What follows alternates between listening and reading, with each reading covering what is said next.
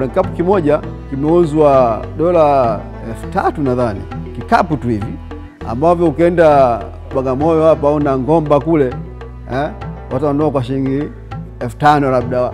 Sasa tunadhani kupitia mradi huu wa TACIP, msanii na kazi zake ataunganishwa na mteja wake.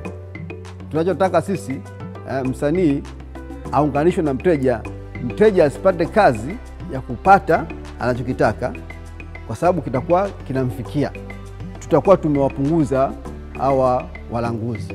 Kwa hiyo moja ya manufaa makubwa sana ya mradi huu wa TACIP, ambao tunadhani kama utatekelezeka vizuri na wasanii watauunga mkono, maisha ya wasanii yanaenda kubadilika.